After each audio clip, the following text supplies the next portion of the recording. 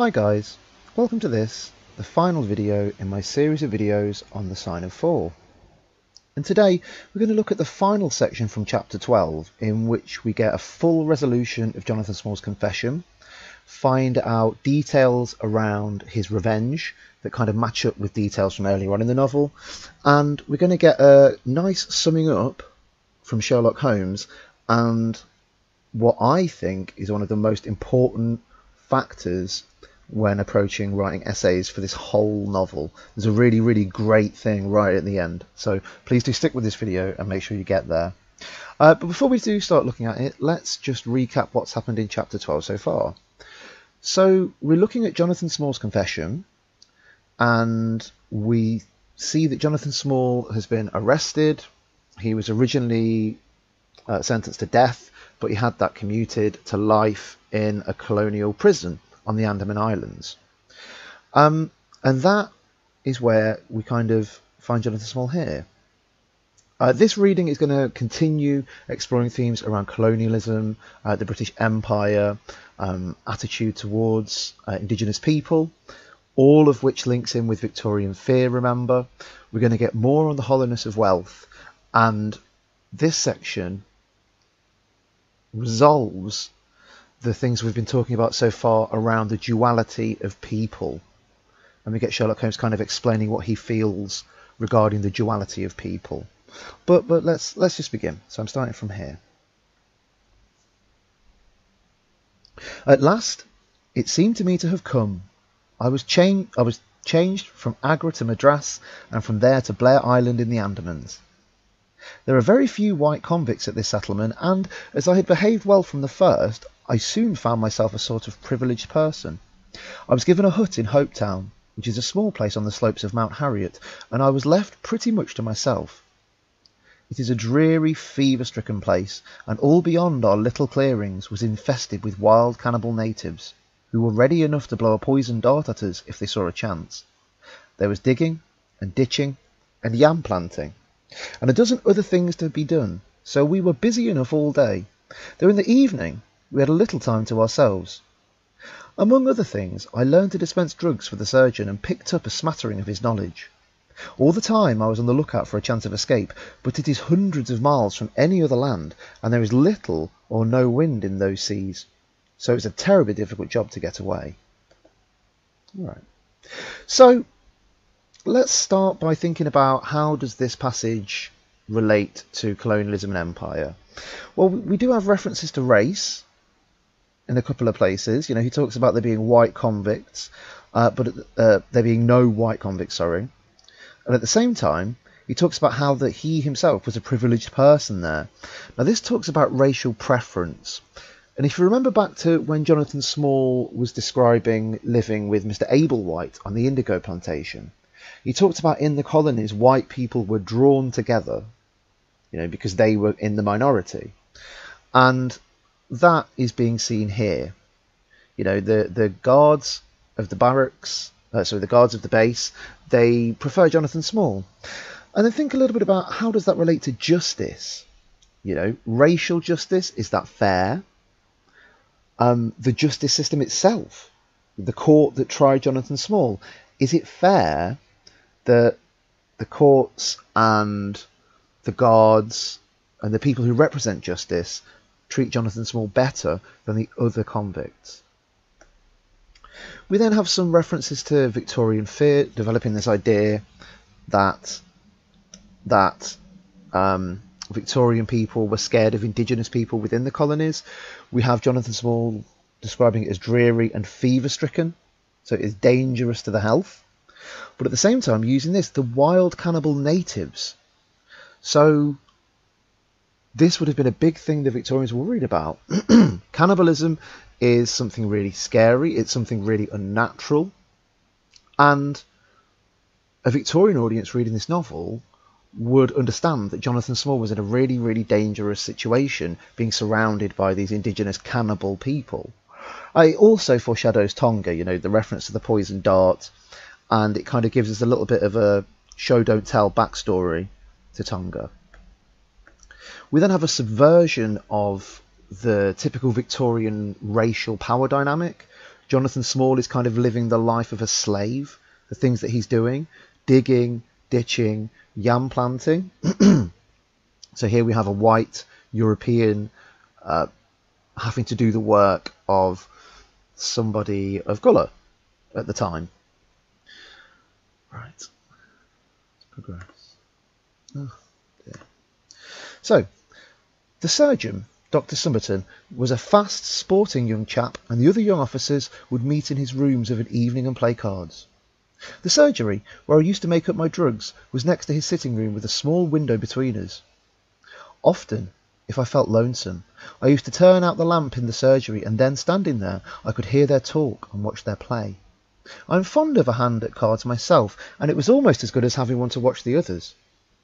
There was Major Sholto, Captain Morstan, and Lieutenant Bromley Brown, who were in command of the native troops, and there was the surgeon himself, and 2 or 3 prison officials, crafty old hands, who played a nice, sly, safe game.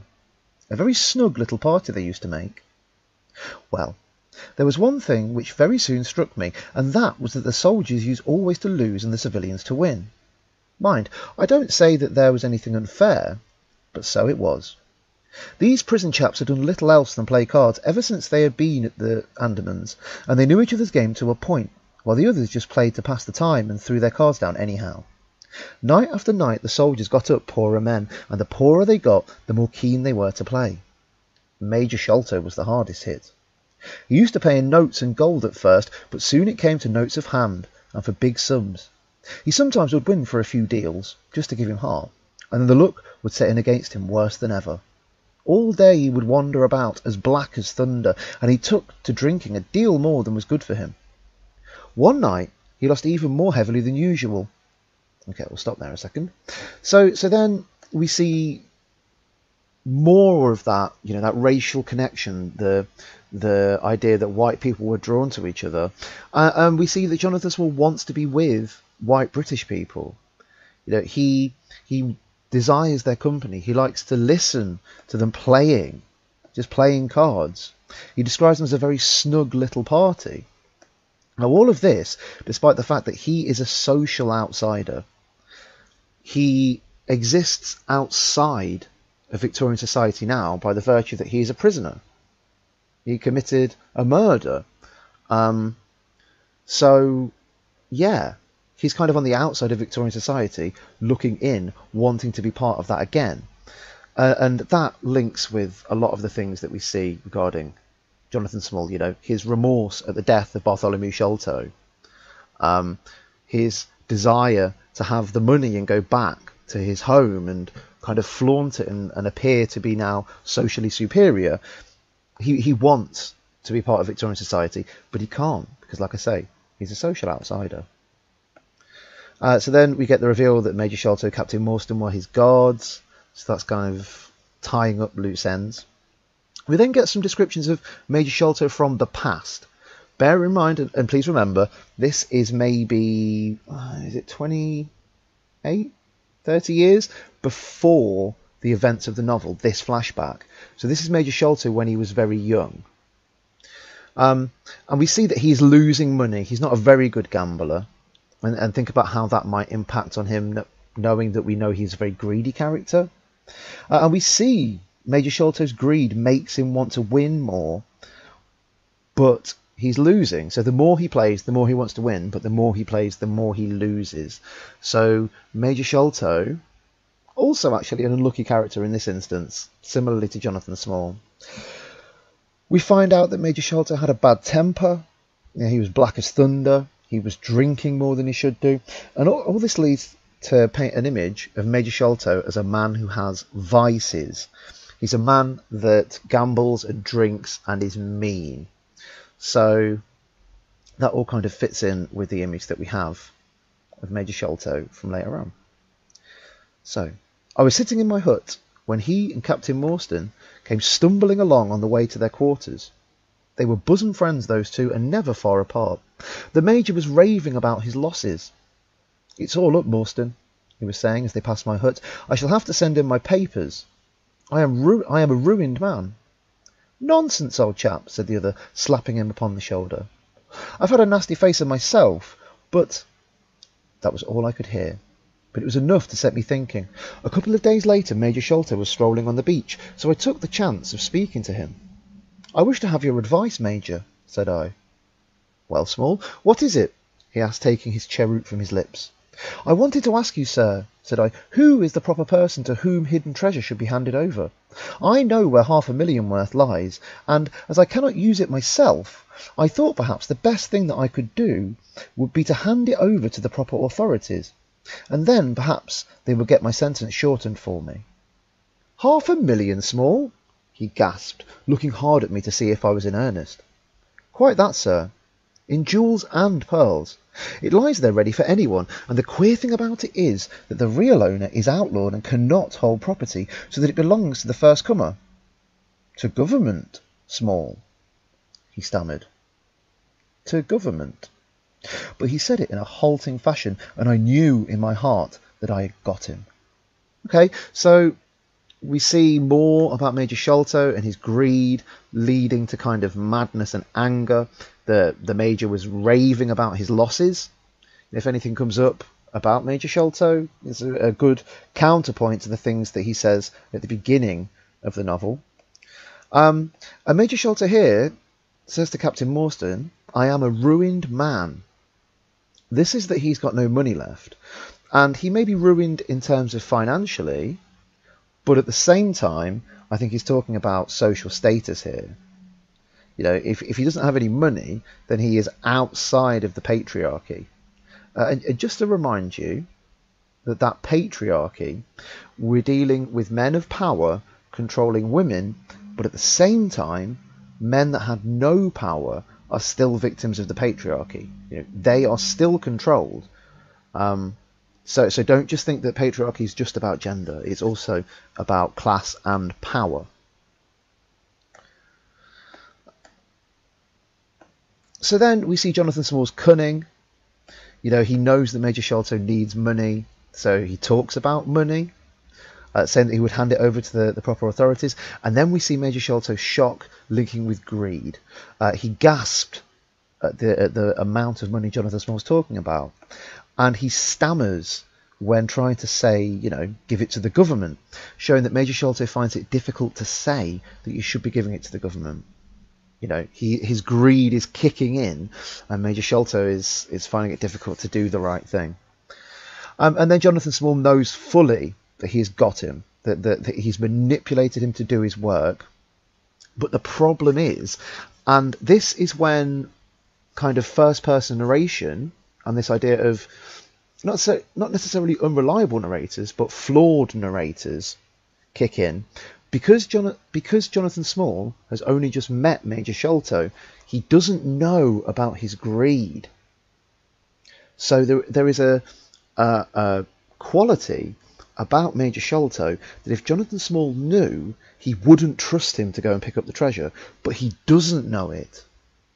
And so he is in some way flawed, you know. The lack of information for a first-person narrator results in the plot of the story. So, you think then, sir, that I should give the information to the Governor-General? Said I quietly. Well, you must not do anything rash, or that you might repent. Let me hear about it, Small. Give me the facts. I told him the whole story, with small changes so that he could not identify the places. When I had finished, he stood stock still and full of thought. I could see by the twitch of his lip that there was a struggle going on within him. This is a very important matter, Small, he said at last. You must not say a word to anyone about it, and I shall see you again soon. 2 nights later, he and his friend Captain Morstan came to my hut in the dead of the night with a lantern. I want you just to let Captain Morstan hear that story from your own lips, Small, said he. I repeated it as I had told it before. It rings true, eh? Said he. It's good enough to act upon. Captain Morstan nodded. Look here, Small, said the Major. We have been talking it over, my friend here and I, and we have come to the conclusion that this secret of yours is hardly a government matter, after all, but it is a private concern of your own, which, of course, you have the power of disposing of as you think best. Now the question is, what price would you ask for it? We might be inclined to take it up, and at least look into it if we could agree as to terms. He tried to speak in a cool, careless way, but his eyes were shining with excitement and greed. Right, so thinking a little bit about this, how does Jonathan Small potentially misinterpret Major Sholto's reaction? So we see that, Major Sholto is very interested. He says, don't do anything rash, or that he might repent. Repent having some religious connotations, But here is the key thing. Jonathan Small sees him and says there was a struggle going on within him. Now, that struggle can represent two different things. The first is the struggle between duty and greed. Major Sholto's duty is to the Crown, is to the British government, the British Army. So his duty states that if he finds out where some jewels are being hidden, he should find them, hand them over to the proper authorities. However, his greed says that I'm going to find them and I'm going to keep my share. I'm going to split them and get some money. That is what I think Jonathan Small recognises the struggle going on within Major Sholto. However, it could also be a struggle to steal from Jonathan Small or to not steal from Jonathan Small. Or indeed, in stealing from Jonathan Small, he will be stealing from Major Sholto.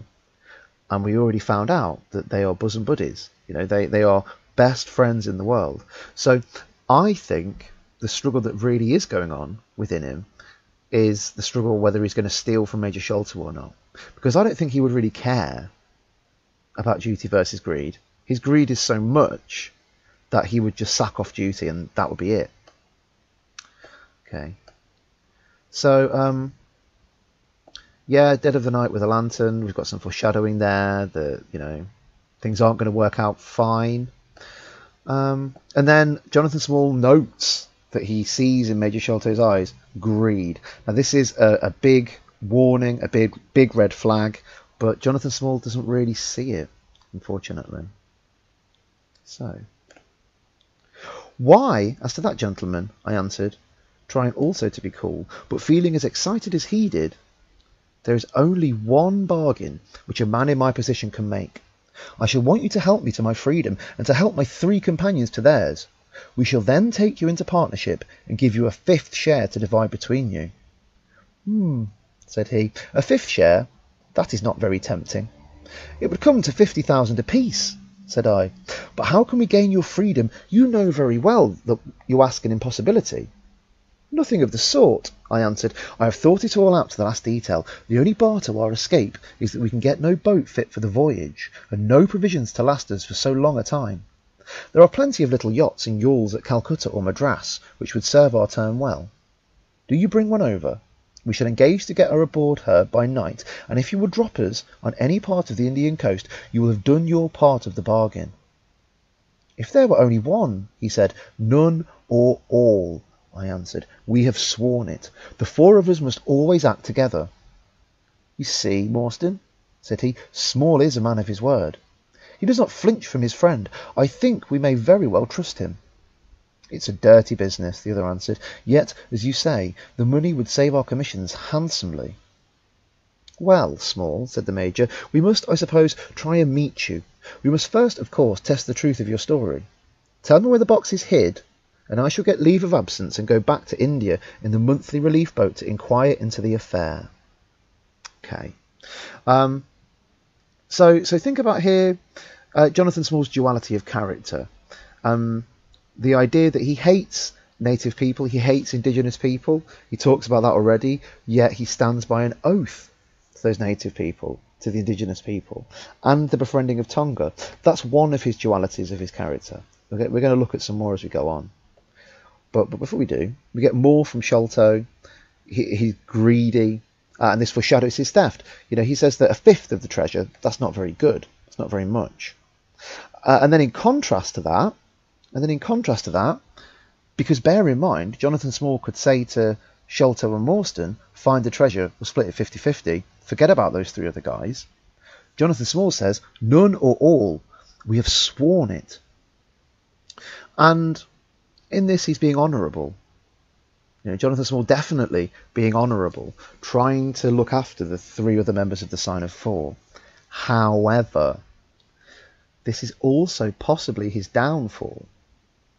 If he'd have shared the treasure with Morstan and Sholto 50-50, then they may have helped him escape more, and Major Sholto may have not actually stolen the treasure, because, spoiler alert, I've kind of alluded to this all the way through. Oh, no, Major Sholto stole the treasure. So, if it had been split with less people, then maybe he would have escaped and just gotten the treasure.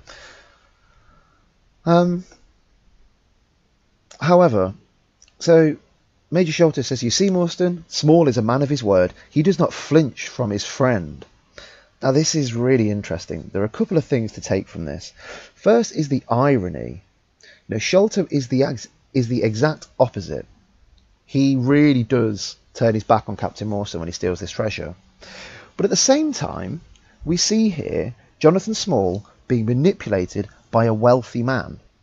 By praising him in this way, he's trying to get him on side. He's trying to show him, I recognise that you're a decent bloke. And this is all to do with class struggle, because Major Sholto ultimately manipulates Jonathan Small so that Jonathan Small will tell him where the treasure is. There's no love lost between those two. "Not so fast," said I, growing colder as he got hot. "I must have the consent of my 3 comrades. I tell you that it is 4 or none with us." "Nonsense," he broke in. "What have 3 black fellows to do with our agreement?" "Black or blue," said I, "they are in with me, and we all go together." Well, the matter ended by a second meeting, at which Malmet Singh, Abdullah Khan and Dost Akbar were all present. We talked the matter over again, and at last we came to an arrangement. We were to provide both the officers with charts of the part of the Agra fort and mark the place in the wall where the treasure was hid. Major Sholto was to go to India to test our story. If he found the box, he was to leave it there to send out a small yacht provisioned for a voyage, which was to lie off Rutland Island, and to which we were to make our way, and finally to return to his duties.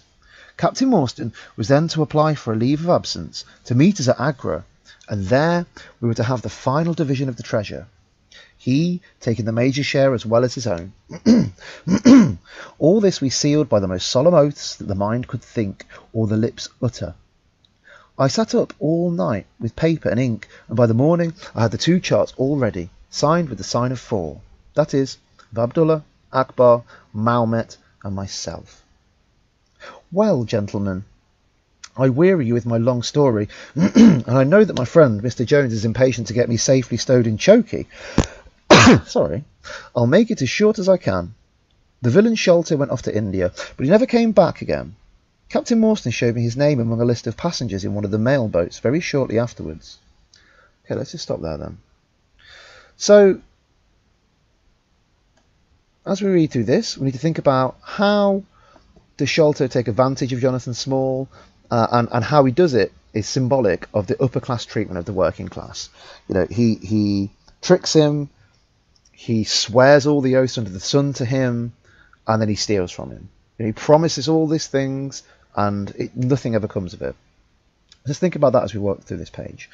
So we start with Jonathan Small trying to control the situation. He says, said I, growing colder as he got hot. So he's trying to put the brakes on a little bit and exert his honour. He's trying to look after the people that he has stolen this treasure with. And this completely flummoxes Major Sholto, because what have 3 black fellows got to do with our agreement? This is a colonialist attitude. For Major Sholto, stealing off of 3 Indian guys, that is exactly what he's been doing the whole time. That's exactly what the British Empire have been doing the whole time. If you remember back, Abdullah Khan even says, I only ask you to do what your fellow countrymen come here to do. And then we get a really good contrast between their 2 characters. Jonathan Small says, black or blue, they are in with me, and we all go together. Yet Jonathan Small does not care about race. For him, it's a matter of honour and a matter of doing the right thing. And he sees it as an oath is an oath. And then we see Jonathan Small's downfall, really. So they sealed everything with the most solemn oaths the man could think, Jonathan Small is too trusting of other men's words. Just because to Jonathan Small an oath means something doesn't mean that to the other characters in this novel oaths matter. Evidently, Major Sholto signs these oaths and seals the oaths and all of that, but he still steals the treasure. And then we get a kind of... We return to the present. Well, gentlemen, I weary with my long story. We return back to the present. Choky, just to say, is prison. And then he returns back to the narrative, continuing to describe what happened with Jonathan Small after he'd stolen the treasure now. So his uncle had died, leaving him a fortune. And he had left the army, yet he could stoop to treat 5 men as he treated us. Morstan went over to Agra shortly afterwards and found, as we expected, that the treasure was indeed gone. The scoundrel had stolen it all without carrying out one of the conditions on which we had sold him the secret. From that day, I lived only for vengeance. I thought of it by day and I nursed it by night. It became an overpowering, absorbing passion with me. I cared nothing for the law, nothing for the gallows. To escape, to track down Sholto, to have my hand upon his throat, that was my one thought. Even the Agra treasure had come to me to be a smaller thing in my mind than the slaying of Sholto. Well, I have set my mind on many things in this life, and never one which I did not carry out. But it was weary years before my time came. I have told you that I had picked up something of medicine. One day, when Dr. Somerton was down with a fever, a little Andaman islander was picked up by a convict gang in the woods. He was sick to death, and had gone to a lonely place to die. I took him in hand, though he was as venomous as a young snake, and after a couple of months I got him all right and able to walk. He took a kind of fancy to me then, and would hardly go back to his woods, but was always hanging about my hut. I learned a little of his lingo from him, and this made him all the fonder of me. Tonga, for that was his name, was a fine boatman, and owned a big, roomy canoe of his own. When I found that he was devoted to me, and would do anything to serve me, I saw my chance of escape. I talked it over with him. He was to bring his boat round on a certain night to an old wharf, which was never guarded, and there he was to pick me up. Okay, so let's just think about this. So finally we finish, Jonathan Small's descriptions of Major Sholto. He talks about here, he says, even though he'd left the army and had all this money that he'd inherited, yet he could stoop to treat 5 men as he had treated us. So stoop, linking with low behaviour, and Jonathan Small sees this as beneath social values. Again, linking with this idea that Jonathan Small is still longing to be part of Victorian society. And also he includes in that Morstan. This shows that Jonathan Small bore no grudge against Morstan. The reference to 5 men here. He also calls him a scoundrel. And just note with this, the sibilant sounds, the scoundrel had stolen it all. Sibilance linking with sneakiness, slyness, all that kind of stuff. Now, this is the turning point for Jonathan Small. From that day, I lived only for vengeance. This metaphor shows how much vengeance consumed him. Even so much as for him to say that the Agra treasure had come to be a smaller thing in my mind than the slaying of Sholto. That revenge is worth more to Jonathan Small than actually having the money. And this links with the idea of the hollowness of wealth. And I think that this shows that Jonathan Small recognises the hollowness of wealth, in that he's more willing to have a wrong righted than to get the thing that's going to improve his entire life. Here, even Small would rather protect honour than have wealth. That's really the key thing for Jonathan Small.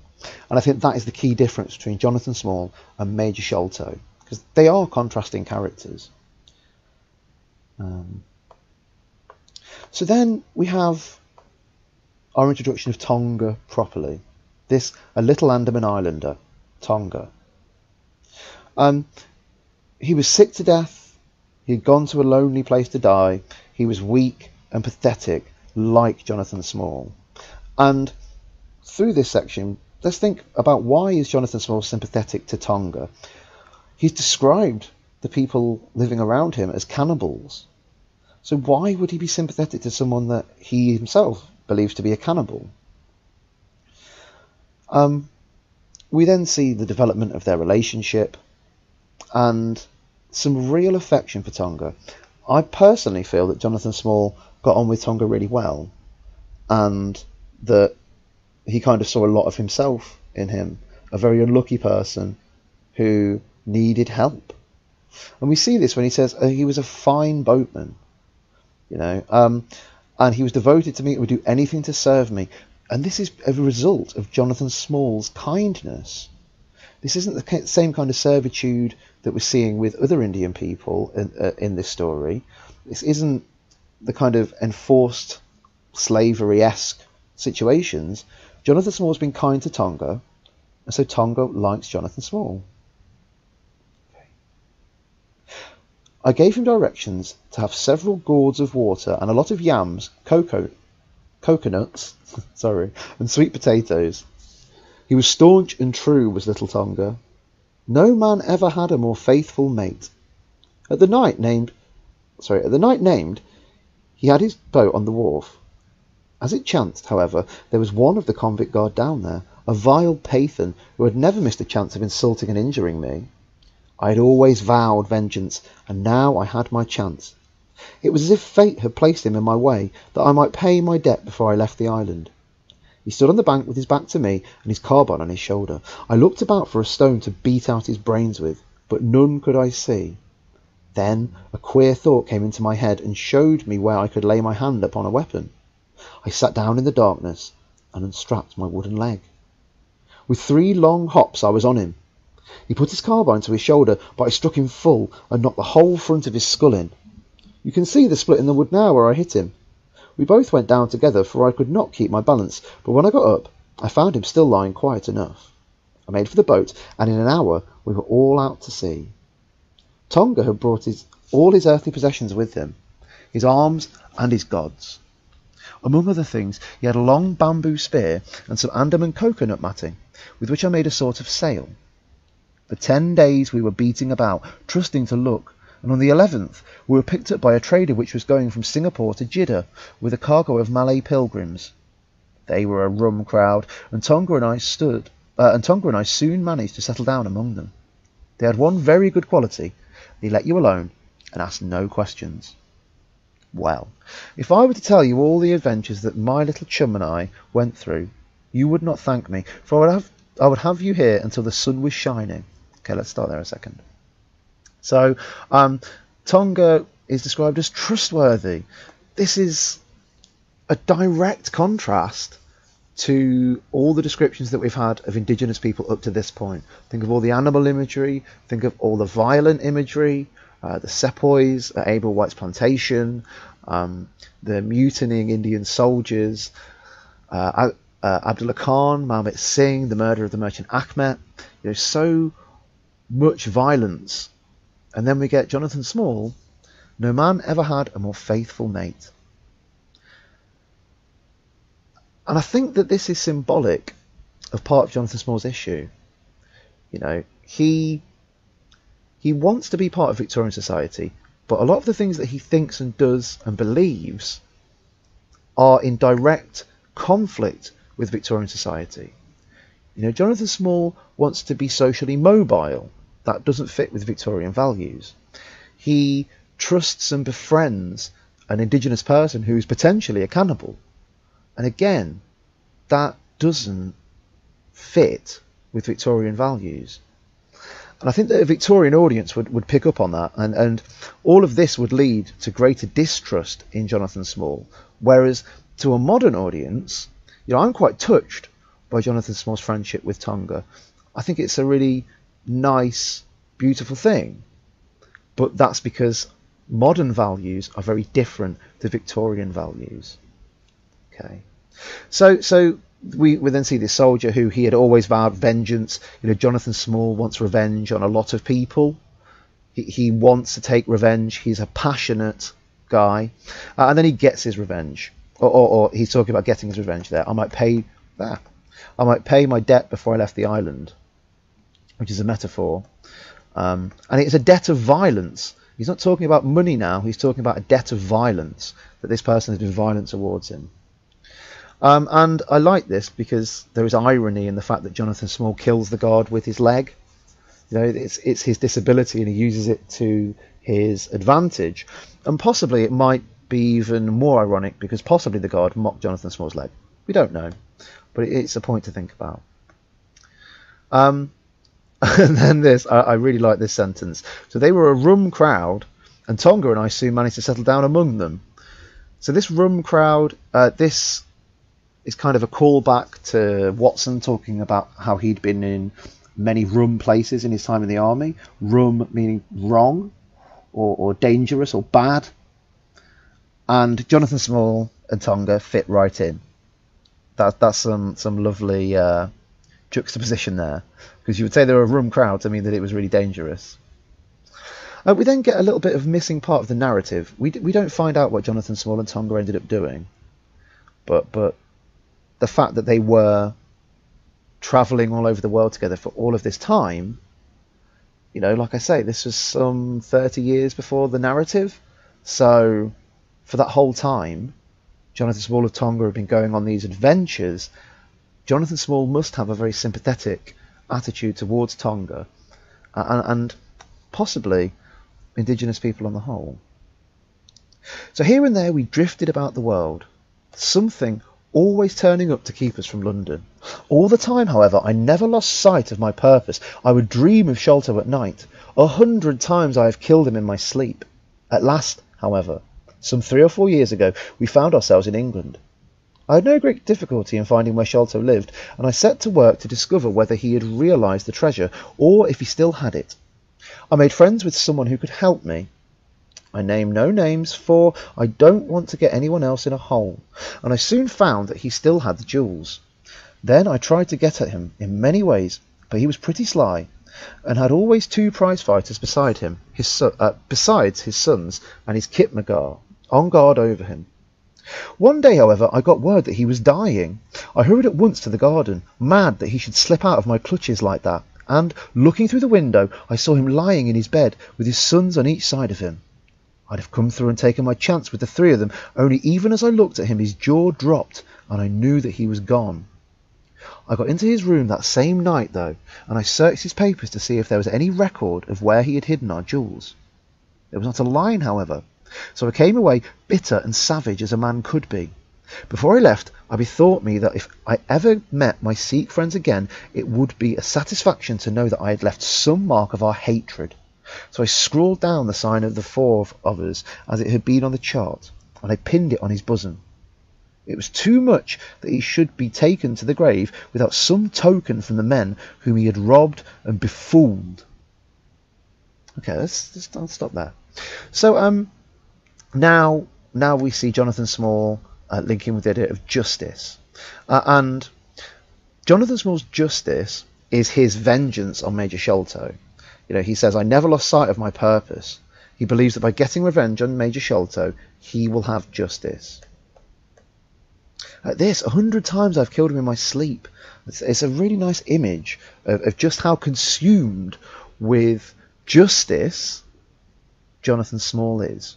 Remember those 3 quotations? That's a pretty demonstration, that's a pretty business, and that's a pretty justice. But Jonathan Small's obsession is with justice. So then he manages to get into Sholto's house by getting someone that works for him there. And even in this, we see honour, that he won't give up the name because he doesn't want to get anyone else in a hole or anyone else in trouble. We now see the timeline start to match up with Thaddeus Sholto's story. So this is the point where Major Sholto is dying. And Jonathan Small is mostly concerned that he won't get any revenge, that Major Sholto will die and slip out of my clutches, he says. He then goes and Major Sholto dies, and he comes away bitter and savage. We then have his final thoughts on Major Sholto, that he had to put some sign that the sign of 4 had been there, because he had robbed and befooled them, Major Sholto had. Now think a little bit about this again. Jonathan Small's honour linking to his downfall. If Jonathan Small hadn't put the sign of 4 logo on Major Sholto, then Sherlock Holmes wouldn't have had the evidence to match the things together. If he hadn't signed the sign-off later, as you will see, if he hadn't left these calling cards as kind of a way of restoring the sign-off's honour, then again Sherlock Holmes would not have had the evidence to have identified Jonathan Small in the first place. Bearing in mind, Jonathan Small's name was written on the document that Sherlock Holmes had. So, we earned a living at this time by my exhibiting poor Tonga at fairs and other such places as the Black Cannibal. He would eat raw meat and dance his war dance, so he always had a hatful of pennies after a day's work. I still heard all the news from Pondicherry Lodge, and for some years there was no news to hear, except that they were hunting for the treasure. At last, however, came what we had waited for so long. The treasure had been found. It was up at the top of the house in Mr. Bartholomew Sholto's chemical laboratory. I came at once and had a look at the place, but I could not see how, with my wooden leg, I was to make my way up to it. I learned, however, about a trapdoor in the roof, and also about Mr. Sholto's supper hour. It seemed to me that I could manage the thing easily through Tonga. I brought him out with me with a long rope round his waist. He could climb like a cat, and he soon made his way through the roof. But, as ill luck would have it, Bartholomew Sholto was still in the room, to his cost. Tonga thought he had done something very clever in killing him, for when I came up by the rope, I found him strutting about as proud as a peacock. Very much surprised was he when I made at him with the rope's end and cursed him for a little bloodthirsty imp. I took the treasure box and let it down, and then slid down myself, having first left the sign of the 4 upon the table, to show that the jewels had come back at last to those who had most right to them. Tonga then pulled up the rope, closed the window, and made off the way that he had come. I don't know that I have anything else to tell you. I had heard a waterman speak of the speed of Smith's launch for the Aurora, and I thought she would be a handy craft for our escape. I engaged with old Smith, and was to give him a big sum if he got us safe to our ship. He knew, no doubt, that there was some screw loose, but he was not in our secrets. All this is the truth, and if I tell it to you, gentlemen, it is not to amuse you. We'll stop there. So then we see Jonathan Small's situation with Tonga. It is a life of poverty. He talks about displaying poor Tonga as the cannibal, and making him do his war dance and making him eat raw meat and all that kind of stuff, furthering this Victorian fear of indigenous peoples, even though Jonathan Small knows it's a nonsense. And then we see how all the details match Holmes's prediction. All of the details that Jonathan Small is giving show that Sherlock Holmes was correct and that he solved the case impeccably. However, we see here the violence of the native people. Tonga thought he had done something very clever in killing Bartholomew Sholto, strutting around as proud as a peacock. That for Tonga, savagery and violence and death are to be rewarded. The murdering of someone isn't a bad thing.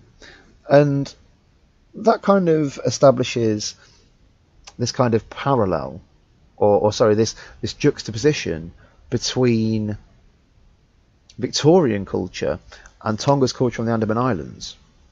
But on the Andamans it's okay to murder in their society, and in Victorian society it's not.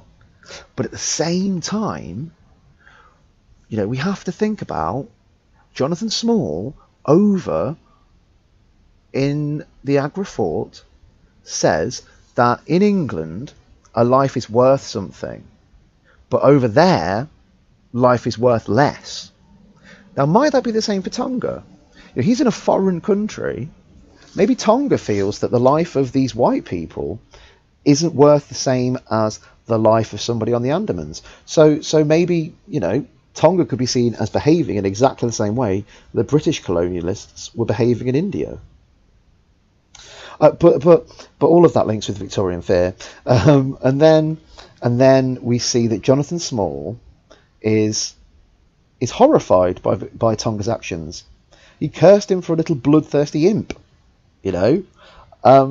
Again, backing up the idea that Jonathan Small wants to be part of Victorian society. He likes Victorian values, and he's cross. He's cross with Tonga for doing that.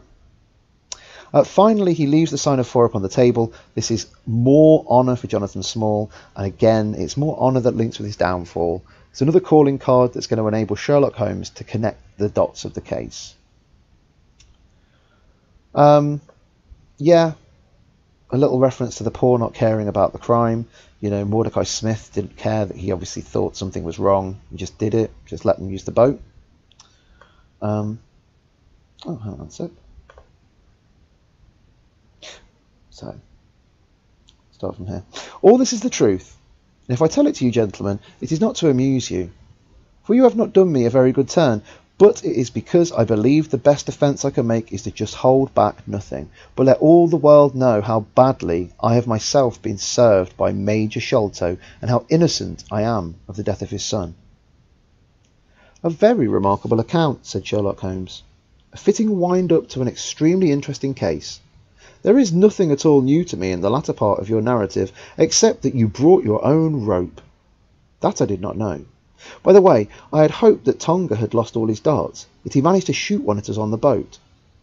He had lost them all, sir, except the one which was in his blowpipe at the time. Ah, of course, said Holmes. I had not thought of that. Is there any other point which you would like to ask about? Asked the convict affably. I think not, thank you, my companion answered. Well, Holmes, said Athelney Jones, you are a man to be humoured, and we all know that you are a connoisseur of crime, but duty is duty, and I've gone rather far in doing what you and your friend asked me. I shall feel more at ease when we have our storyteller here safe under lock and key. The cab still waits, and there are 2 inspectors downstairs. I am much obliged to you both for your assistance. Of course, you will be wanted at the trial. Good night to you. Good night, gentlemen both, said Jonathan Small. You first, Small, remarked the wary Jones as they left the room. I'll take particular care that you don't club him with your wooden leg, whatever you may have done to the gentleman at the Andaman Islands. Okay, so then finally, Jonathan Small, linking with his honour, we see that he believes his best defence is to just be honest. And again, that is a very Victorian value. Just be honest, just tell it like it is, don't lie, don't mess around. Then we return to Dr. Watson's narrative, really. Dr. Watson's narrative proper. Sherlock Holmes showing his ego off, saying there is nothing at all new to me in the latter part of your narrative, except that you brought your own rope. That is very arrogant. This shows a massive ego on Sherlock Holmes's part. We then have Athelney Jones describing Sherlock Holmes as liking exotic and rare crime. He describes him as a connoisseur of crime. Someone able to appreciate the more complex crimes. And then Jonathan Small's final words. Good night, gentlemen both. This is a level of politeness, again linking with that Victorian value of fair play. You caught me fair, I can't complain, that's it, you know. And then Athelney Jones, just to finish up, his final words are fairly humorous. I'll take particular care that you don't club him with your wooden leg. Yeah, kind of shows Athelney Jones's attitude through and through. Okay, nearly there now, guys. Well, and there is the end of our little drama, I remarked, after we had sat some time smoking in silence. I fear that it may be the last investigation in which I shall have the chance of studying your methods. Miss Morstan has done me the honour to accept me as a husband in prospective. He gave a most dismal groan. I feared as much, said he. I really cannot congratulate you. I was a little hurt. Have you any reason to be dissatisfied with my choice? I asked. Not at all. I think she is one of the most charming young ladies I ever met, and might have been most useful in such work as we have been doing. She had a decided genius that way. Witness the way in which she preserved the Agra plan from all the other papers of her father.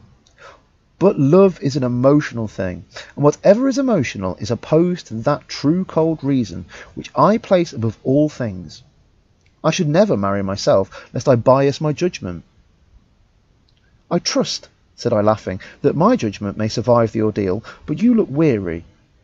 Yes, the reaction is already upon me. I should be as limp as a rag for a week. Strange, said I, how terms of what in other man I should call laziness alternate with your fits of splendid energy and vigour. Yes, he said, there are in me the makings of a very fine loafer, and also of a pretty spry sort of fellow. I often think of those lines of old Goethe. I will stop there because I want to do these lines in detail. Let's just quickly go through this. So, thinking about now, how is the story going full circle? We started off in Sherlock Holmes and Watson's house, and we're ending in Sherlock Holmes and Watson's house. We'll cover the rest of that in a moment. So they set smoking in silence, the gentleman, and then we get the final part of Watson and Mary's relationship. Watson reveals that Mary Morstan is willing to accept him as a husband in prospect. You know, this is marriage, this is patriarchy, this is typical Victorian values for women, you know, get married, settle down, all of that kind of stuff. And then we get the final difference between Holmes and Watson. You know, Watson has this wonderful news, he's going to get married, and Holmes groans and really cannot congratulate you. You know, this backs up this idea that Holmes has no feelings. Remember when Watson says, you know, you really are an automaton, back from chapter 1. This is another way the story has gone full circle. We started off in chapter 1 looking at the difference between Watson as a romantic and Holmes as a pragmatist. And that is what is coming out again. They're having the same conversation. Holmes here then, I should never marry myself. These are all parts about Mary Morstan and things, but I should never marry myself lest I bias my judgment. So that's if the woman that he married were to commit a crime, it might bias his judgment when investigating her. This is love versus reason. And Watson is love and Holmes is reason. That's their duality. That's their juxtaposing attitudes towards life. And then Holmes says the reaction is already upon me. He is weak now that the case is over. Remembering right back to the beginning of the novel, Holmes is weak because he doesn't have a case. And then a juxtaposition, the duality within Holmes. He is both a very fine loafer, a lazy person, and a pretty spry sort of fellow, a very active person. And this, if you can remember this translation and use it, if you're looking for a band 9 answer, if you focus on the character question and you talk about this translation and explore the duality of the character that the question is asking you about, then I think you're in. So here we go. This translates as, so I'll try my German. Schade, dass die Natur na einen Mensch aus der Schuf, denn zum Verdigen man war und zum. This is nature, alas, made only one being out of you, although there was material for a good man and a rogue. I want to read that again. Nature, alas, made only one being out of you, although there was material for a good man and a rogue. That is the duality of character that has been alluded to for the whole story. Watson seeing faces flitting in and out of the darkness. People are good and then people are bad. Jonathan Small's character, Athelney Jones, has this duality of he distrusts and dislikes Sherlock Holmes but then comes round to him and then kind of makes friends and helps Sherlock Holmes. Sherlock Holmes and Watson, they are a duality, the love versus reason. Watson loving Mary Morstan but worrying about class. Holmes is a little bit more complicated, but Thaddeus Sholto's character, the duality within him, he is an ugly man who likes beautiful things. The duality between him and Bartholomew Sholto.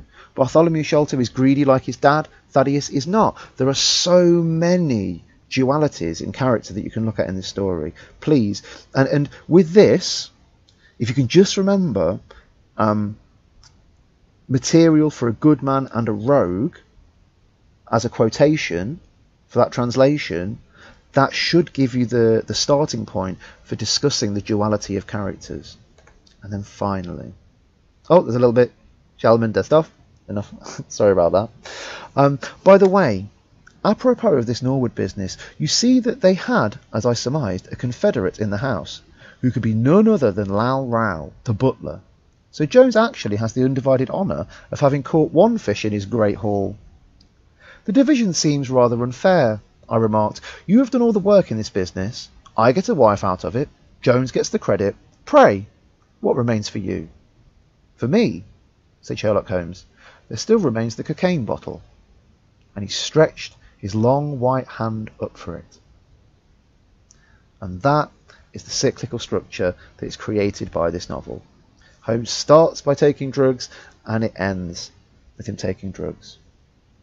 Right, I just before I finish, I really want to hammer home how important this duality reference is and how much you can get from it. So I'd just like to take the time to make some notes on this final page, exploring the duality with all the characters in the novel. You know, choose one and just try to identify one way there's a dual nature within their character. Okay, so that is it. That's the sign of 4. I'm going to put out similar videos for Macbeth and potentially a similar video for an Inspector Calls. But we'll get there when we do. Thank you for sticking with these videos. Thank you for listening to me rambling on and hopefully copying down as much of the annotation as you possibly can. I look forward to seeing you all soon. Okay, bye-bye.